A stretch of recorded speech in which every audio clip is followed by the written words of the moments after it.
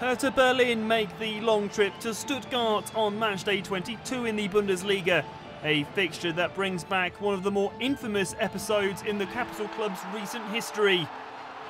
With 4 defeats in his first 4 competitive games in charge, then Hertha coach Michael Skibbe may have thought things could only get better as he prepared his side for the corresponding game in 2011-12.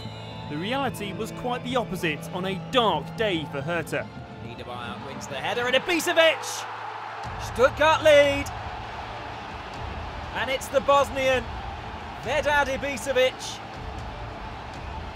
Michael Skibbe not happy, perhaps with the high foot from Ibisevic. Kraft had to be brave, but he couldn't get that.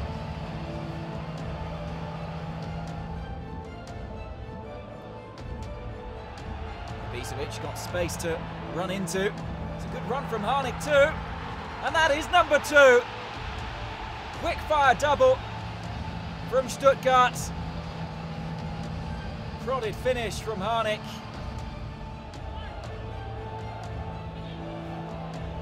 Einar. Ooh. That was a nasty challenge from Andres Otto. Is the referee going to decide here? It's red for Andres Otto. Things going from bad to worse for Michael Skibbe. Belarus.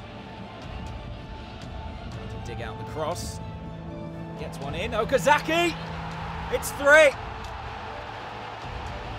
3 goals in 7 minutes from Stuttgart.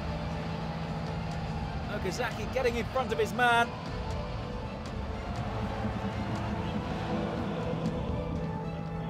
Belarus with the throw. It's come to Harnik.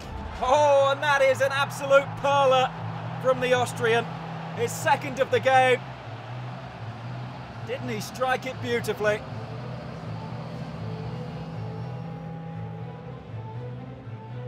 Gentner looking for Harnik, and he's made it! Harnik, hat-trick!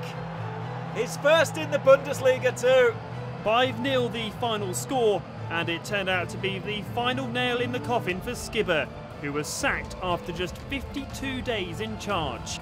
It was the 4th such dismissal in just 2.5 years under ruthless club director Michael Preetz.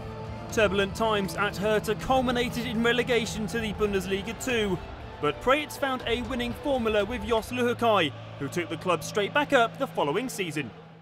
Sign up now for the Bundesliga YouTube channel. Here. Here. Here. Here. Here. Here. Here. Here.